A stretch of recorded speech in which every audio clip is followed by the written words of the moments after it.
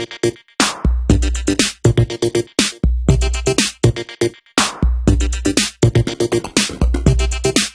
is our blood pressure monitor, and to use it, you slide it on your wrist. Make sure that this is on the inner part of your wrist. Tighten the strap and turn it on, and wait, and try not to move while it's inflating and taking the blood pressure. I need some hot juice. My battery has died. I need to plug in. Get me electrified. I need to. And when it's done, it'll show a reading of what your blood pressure is. So as you can see here in the graph, we have the systolic and diastolic blood pressures. In the y-axis we have the pressure in millimeter of mercury, and the x-axis we have in the time in the seconds. So at the start of the graph, from the initial heartbeat to 0.5 seconds, we have the systolic blood pressure, which is when the heart pumps blood into the rest of the body, and then there's pressure put on the arteries. So you can notice there's an increase in pressure. And after that, from 0.5 till the next heartbeat, we have the diastolic blood pressure, which is the blood pressure between the heartbeats. And then the cycle continues. In the first picture, we see that the cuff is fully inflated so that no blood can flow through the artery. In the second picture, as the cuff begins to deflate below the systolic pressure, the reducing pressure exerted on the artery wall allows blood to flow through it and sets up a detectable vibration in the arterial wall, which is the systolic pressure that is measured.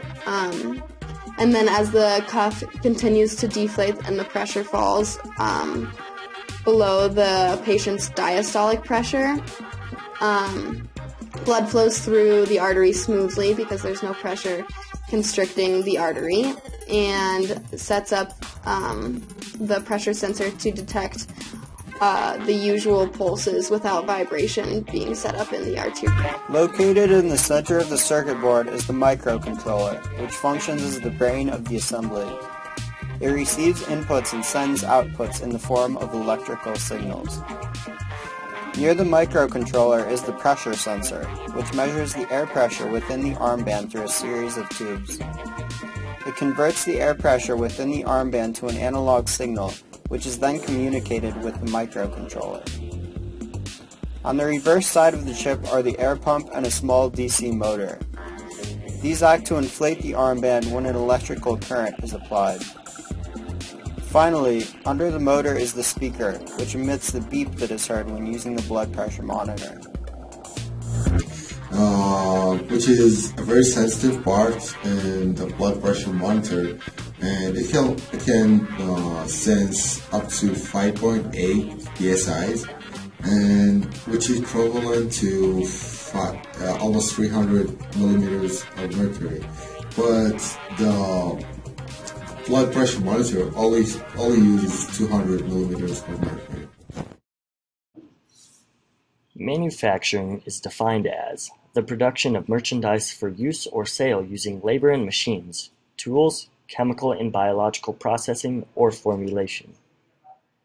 After disassembling the heart monitor, we examined the components that made up the object. There were three main parts: the strap, the exterior of the device itself, and the interior mechanics. We determined that some of these parts we could make ourselves, while others we could purchase. The objects we will demonstrate manufacturing are the engine pump and the circuit board. First, we created a schematic of our circuit board. Then we printed that schematic out.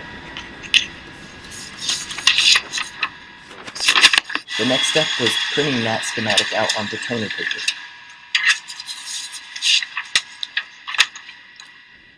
We laminated it and then transferred that sheet onto the copper board.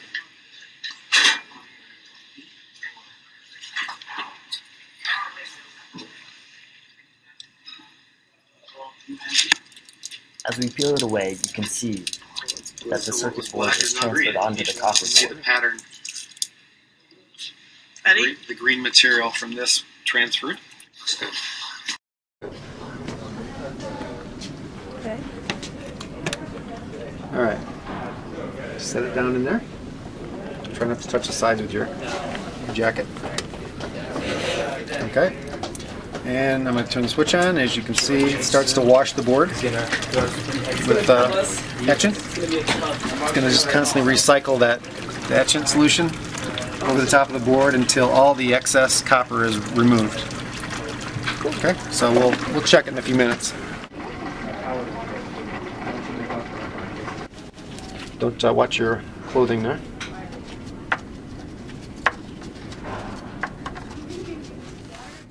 Next, we use SolidWorks to design the components for the blood pressure monitor. Here shown is Austin and Steven in the. Once they finished, they printed the object out with a 3D printer.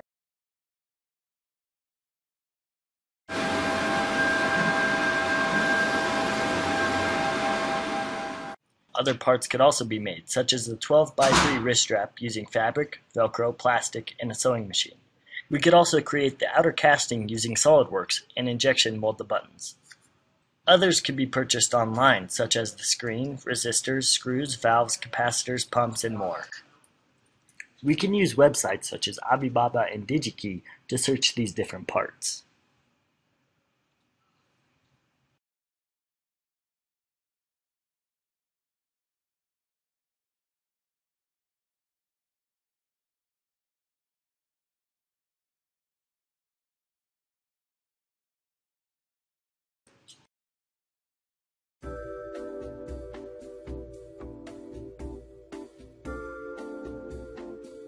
So when we turn on the pump, the bag starts to inflate. The valve is on, so the bag won't deflate. Now the bag is fully inflated, so we turn the pump off, and the valve keeps the air inside.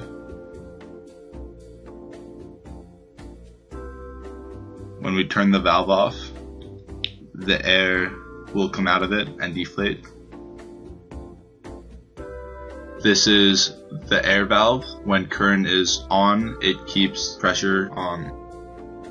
This is the air pump. It pushes air pressure into the bag. A diaphragm pump works by a motor pushing down the diaphragm, pulling air in and out of a chamber.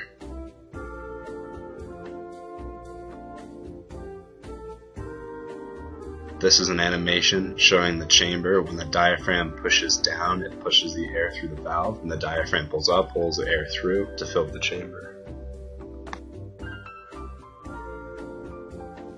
The motor has a voltage rating of 3 volts direct current, a rated current of less than 400 milliamps, airflow of at least 1.2 liters per minute, leakage of less than 3 millimeters of mercury per minute, maximum pressure is greater than 400 millimeters of mercury, and noise level of under 63 decibels. This is a solenoid valve. It uses a coiled copper wire to turn electrical energy into a magnetic field that opens the valve to allow air to pass through. This animation shows a solenoid valve. When there is no electric current, the switch is in the off position and the valve is closed. When electrical current gets passed through, the valve opens and the air pressure is let through.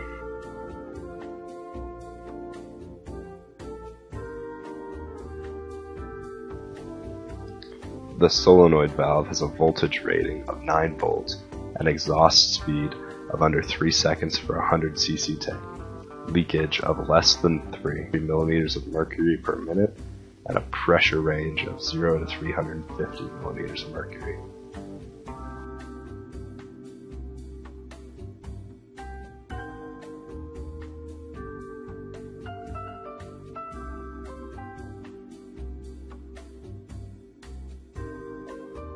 This is a Wilden PX1500 76mm 3-inch advanced aluminum pump. The liquid chambers are alternately filled and emptied by fluid that is drawn through a common inlet and discharged through a single outlet. The diaphragms in each chamber are linked by a single shaft, allowing them to move in unison. The air valve directs pressurized air to the back of diaphragm A. This begins chamber B's suction stroke, which starts as diaphragm B is moved toward the center of the pump, thereby creating a vacuum in chamber B. Atmospheric pressure then forces fluid into chamber B past the inlet ball valve. When the pressurized diaphragm A reaches the limit of its discharge stroke, the air valve redirects pressurized air to the back of diaphragm B. This begins the discharge stroke of chamber B. The hydraulic forces developed inside of chamber B force the inlet ball onto its seat and the discharge ball off its seat. This condition allows fluid to flow through the pump discharge. The same process occurs in the opposite chamber, constituting one full cycle. The pump will continue to run until inlet air supply is interrupted or discharge pressure rises to equal that of the air inlet pressure.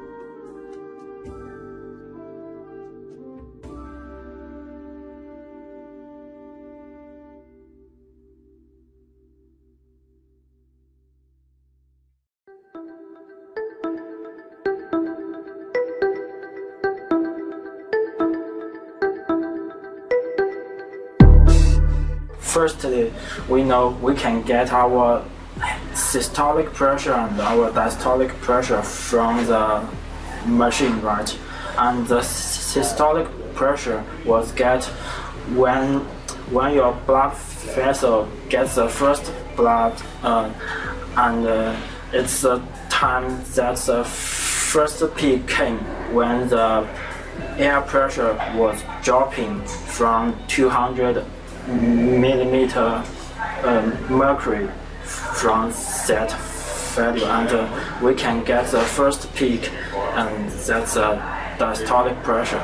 It's kind of a wave. It's weird, but yes, it will work. So what was happening with the graph was that it wasn't how you commonly associate the heartbeat graph as a wavy function, but rather what's happening is if the heartbeat was strong enough, it will displace it in kind of spikes rather than the waves, because the sensor wasn't sensitive enough to detect everything.